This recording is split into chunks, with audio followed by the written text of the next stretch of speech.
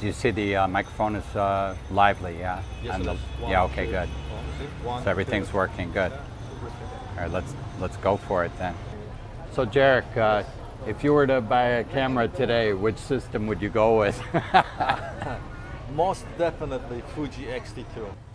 We're at a coffee shop in Benton with my buddy Jarek. Is it Jarek or Jarek or what? Jarek. Why didn't you correct me before, man? Some people online are saying that Cinelike D is kind of difficult to get correct colors from, that when they work with it in post that it's difficult to get good skin tones, and that the natural photo style is much easier for them to grade and color correct. So we'll be sharing a lot of clips with you straight out of the camera, ungraded, under a wide variety of different lighting conditions, in daylight, in the shade, under fluorescent lights, under tungsten lights, sometimes all of the above. We'll be sharing the clips with you straight out of the camera without any color correction. You can view the results yourselves and decide whether Cinelike D is really all that bad. There's been a renewed interest in Cinelike D ever since EOS HD forum member BTM Pix released a hack enabling the photo style on cameras such as the Lumix G85, the G85, and a number of other Panasonic cameras. We'll also be talking a bit about the Ceramic SR-AX100 microphone mixer, the RodeLink Filmmaker Kit, the Color Finale plugin for Final Cut Pro, exposing to the right, and a number of other topics. I hope you stay with us. I hope you're not in frail health, because this video is going to last some 20 minutes. Some of you may be wondering why it is I went with the X-Rite color checker. After all, it's a pretty expensive piece of plastic and cardboard. It runs somewhere around $128 in the United States if you get it from BH Photo, and in Vietnam it runs almost $175. I ended up purchasing mine from a retailer on eBay in Germany, and it arrived at my place in just a few days, so I was really happy with the service. But the answer to why I ended up going with the X-Rite color checker goes back a couple months, when a buddy of mine over in the forums over at EOS HD had recommended I take a look at Paul Leeming's work over at DVX User. Paul Leeming had developed a bunch of LUTs, including for Panasonic's Vlog, as well as for the Cinelike D photo style, which is the flattest picture profile available on the Lumix G85. But I realized right away that if I wanted to take full advantage of those LUTs, that I'd have to white balance more carefully than the way I'd been doing for the past couple of years, which was just eyeballing it. So I started looking into neutral cards, color cards, and so on like that when I came across the X-Rite color checker. The X-Rite color checker has the advantage that it's compatible with Denver Riddle's Color Finale, which is a plugin for Final Cut, which allows you to get pretty accurate colors right away in post. And after you use the color match feature, you can go ahead and fine-tune the colors and do extra grading after that. It was because of Paul Leeming that I decided to use Cinelike D, and it was also from him that I first learned the principles of exposing to the right. There isn't even consensus on what constitutes exposing to the right, let alone a properly exposed image. Some people believe you should use 90% zebras, others 100% zebras. Some people believe that you should reduce exposure just until the zebras disappear from the subject's face.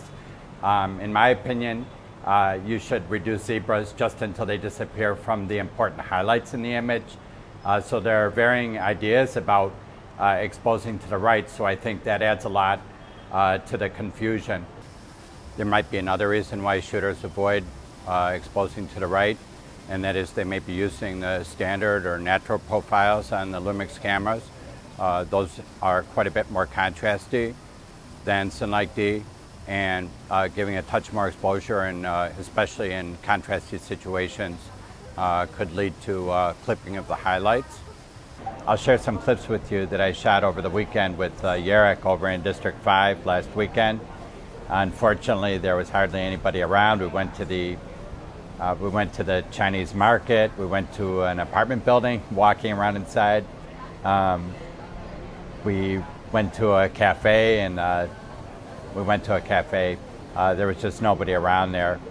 But I eyeballed the color on each of the shots. I think it looks pretty good, but it's still much easier to use a neutral gray card to adjust the white balance than to just eyeball it every time or guesswork. This morning we're supposed to meet up with a buddy of ours, Dave, but he's running a little late. We're going to head on out to District 5, which is the Chinese district, famous for the Chinatown, right?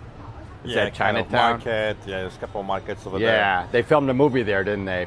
Possibly. Yeah, they filmed a movie there, Johnny Chi Win, but it never got shown in theaters. Do you hear about that? No. Yeah, the government didn't approve of it. It was too violent, didn't reflect Asian values. Yeah. We're here at a temple here in District 5. It's really beautiful. They got the incense kicking in the back there. Some nice wall decorations. Yarrick and I are stopping at a little cafe here. It's hot as hell this morning. There he is somewhere in the background. Yeah, you can see him sulking. Right now, Yarrick and I are exploring some of the apartments, some of the dwellings across from the market in District 5. See if there's any human habitation here. So the question we want to answer today is, number one, is the color checker faster and more accurate than white balancing either by eye or using the auto white balance on the Lumix G85? And question number two, is this small piece of plastic with little cardboard color squares really worth $200? My first efforts at manually white balancing using a neutral card that comes with the X-Rite color checker were every bit as bad or even worse than my old slapdash method of white balancing manually using the Kelvin scale and the camera. So eventually I came to rely on the camera's own built-in custom white balance feature. It's more accurate than I can do by eye and certainly a whole lot faster. What follows are some comparisons between using the auto white balance feature in a camera, some of the presets like sunny and cloudy, using the custom white balance feature, as well as manually white balancing using the X-Rite color checker. Okay, this time we're using X-Rite color checker to white balance the shot. It's pretty dim in here.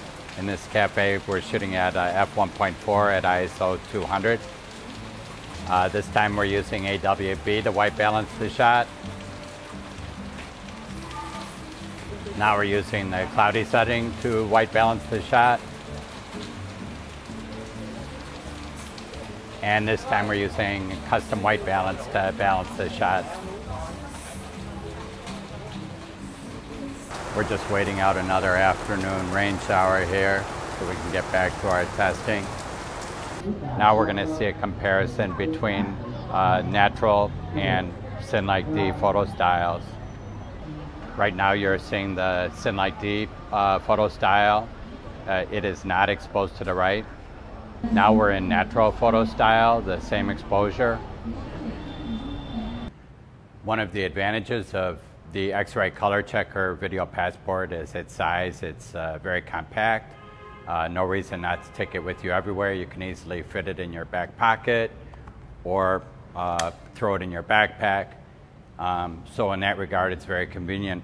On the other hand, I find that the white balance target is too small, it requiring you to move very close to the camera in order to adjust your white balance. I think that a larger white balance target would be much more useful. I've been doing gear talks every weekend with my buddy Yarrick, but using just one lavalier mic isn't going to cut it. At first it seemed like the RodeLink was a pretty good value for $400. You've got a really compact system. It works up to around 100 meters, I think, and the sound quality is pretty good for something so tiny. But now that I need 2 lavalier mics for the talks we're going to be having every weekend, the costs add up pretty quickly. We're talking total of $800.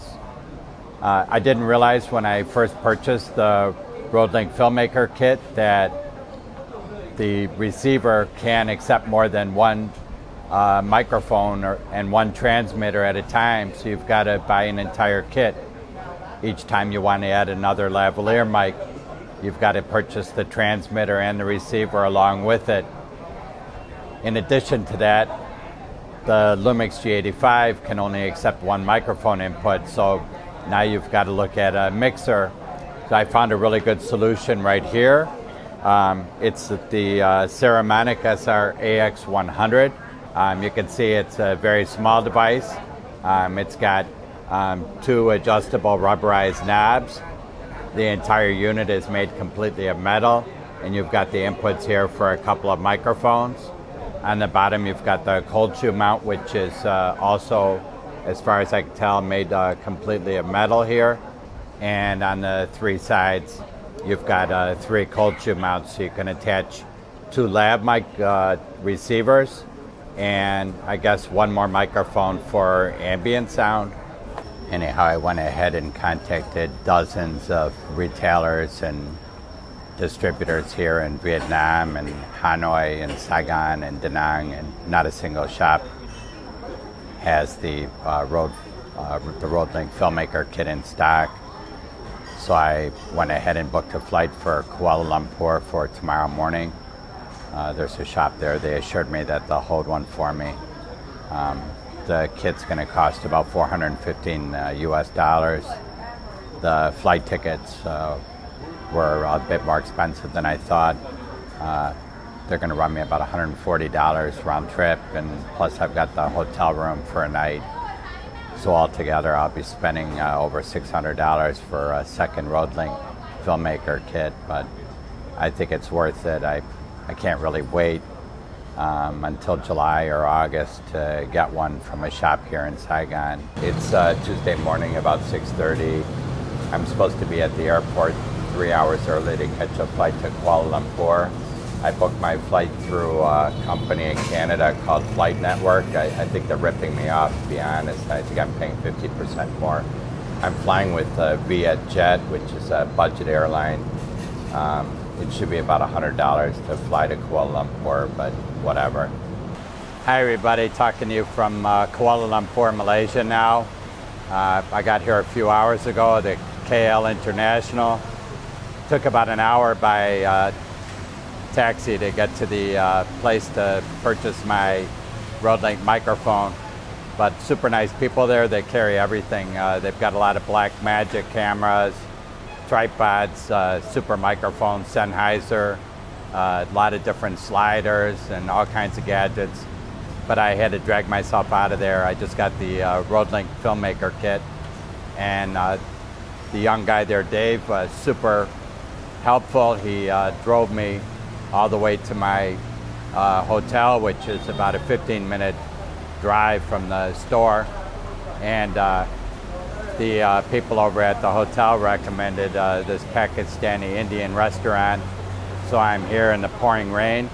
I feel right at home here. It's just like Saigon with the pouring rain, right? Anyhow, I got this bread dish here. It's got eggs in it or something like that. Some egg and bread dish. A little dipping sauce, make it all tasty and everything. I got a bowl of delicious hot soup, which I'm told is just a little bit spicy. I can't show you what's in there, or I'll end up pouring it all over my camera and lens. And then what Indian Pakistani meal would be complete without a huge plate of rice. I haven't eaten all day, so I'm pretty starving. So we're going to end it here, and we'll talk to you later. What's incredible is that even though the noise levels here from the construction in the street are probably approaching like 200 decibels or something crazy, and I'm on the first floor of the restaurant here, out on the street the construction workers aren't even wearing any protection for their hearing. They're not wearing any face masks, even though there's dust billowing up in the air, and no eyewear either. Yesterday morning I was setting up my tripod. It was fully extended at about 5 feet when my Ceramic mic mixer along with the 2 RodeLink receivers went crashing to the ground. I was standing on wooden flooring near some bookstores on Book Street, and amazingly, neither the mixer nor the 2 receivers were harmed at all. They both seem to be working fine. But I would caution anybody who's thinking of picking up one of these really excellent ceramic mixers that they find a way to make sure that the cold shoe mount is secure, because no matter how much you tighten it, it's never really securely attached to the camera. I've gotten several requests from viewers asking to see more footage from the Fuji X-T2, but to be quite honest, without the built-in stabilization, without a functioning app that can record at a higher resolution than 720p, without a fully articulating screen, and without zebras to check my exposure, it's very difficult to vlog with the Fuji. I hope watching this video encourages some of you to go out and do your own tests, do your own experiments, try out different settings, different exposures, different photo styles, and find out what works best for you and your camera.